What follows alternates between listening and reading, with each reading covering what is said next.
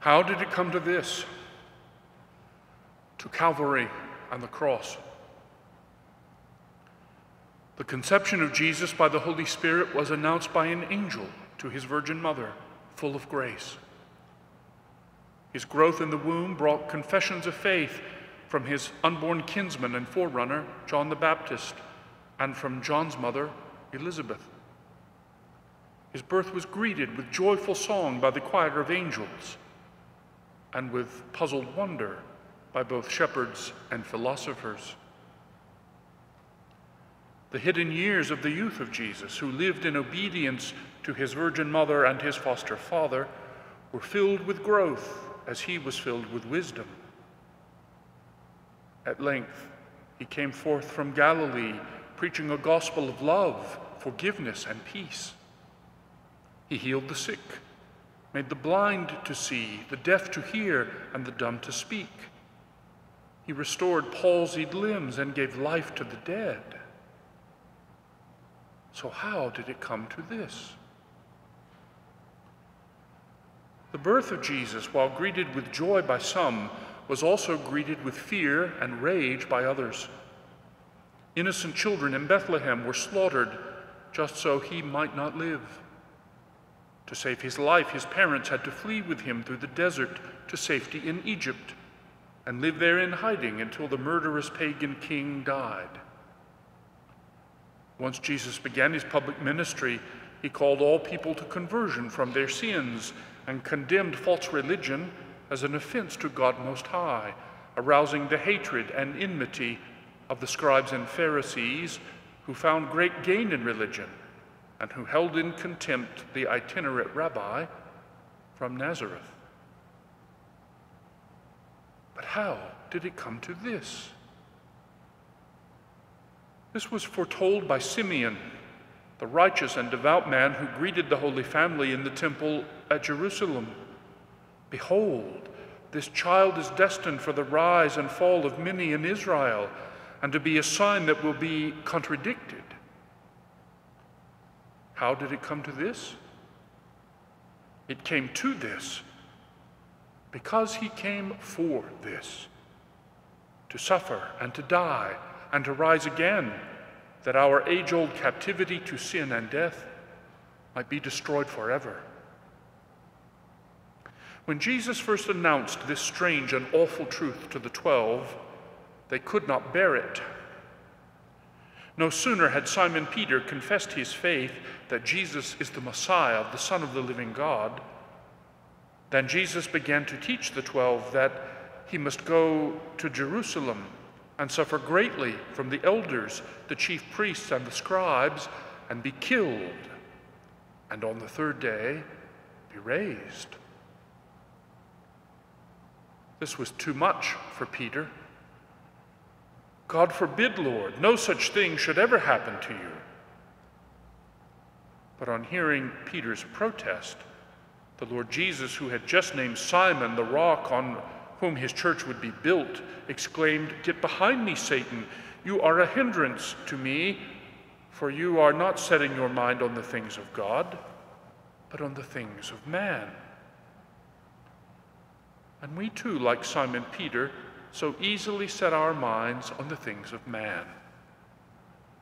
The calculus of human experience is too often employed to justify our sins, to refuse even to acknowledge that our sins are sins, to excuse our selfish disregard for the suffering of others, and to reject the law of love as the only way to live in harmony with God's eternal plan for our salvation. But we set our minds on the things of man so easily because to set our minds on the things of God requires that we accept several disruptive and painful truths. That we are sinners in need of redemption. That unless we are redeemed by the blood of the Lamb, we remain lost. That our redemption was accomplished only by the suffering, death, and resurrection of Jesus Christ. And that our acceptance of that redemption demands that we join the Lord Jesus in the thing Peter most feared, the way of self-denial and ongoing conversion, the way of the obedience of faith, the way of penance and reconciliation, the way of the cross. The call to the way of the cross is constant, but this year it is unavoidable. Since the pandemic began a few weeks ago, 17,000 Americans have lost their lives, and 17 million have lost their jobs. Around the world, more than 100,000 have died, and the damage to the global economy is vast.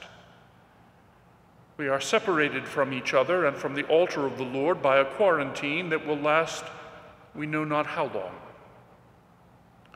Good Friday is always somber, but this year many of us feel bereft, even desolate.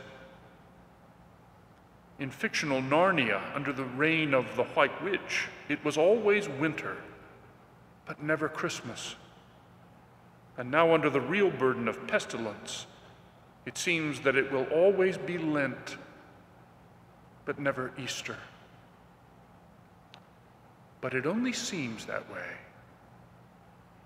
The victory of the resurrection was made possible by the defeat of the cross, and the Lord Jesus invites us to follow him in the way of self-denial, precisely so that he can share with us the glory of his resurrection.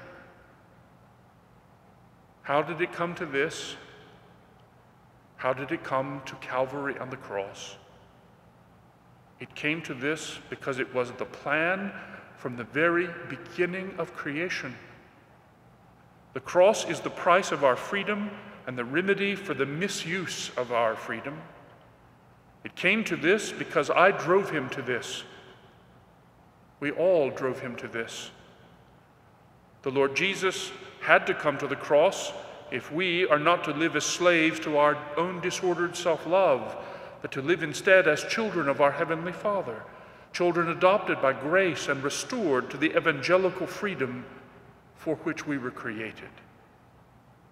For freedom, Christ has set us free. Let us therefore stand firm and not submit again to the yoke of slavery by returning to our sins. And here we learn the deepest truth of the cross. Christ was crucified not by the hatred of those who rejected him.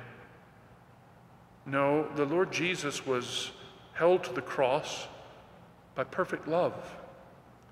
His perfect love for each and every human person, so that we could all share his glory forever, the glory as of the only Son from the Father. And that finally is how it came to this.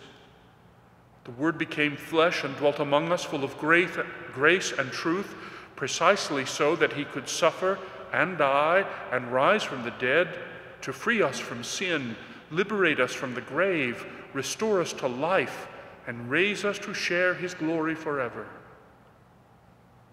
So God be praised that it did come to this. We adore you, O Christ, and we praise you, because by your holy cross you have redeemed the world.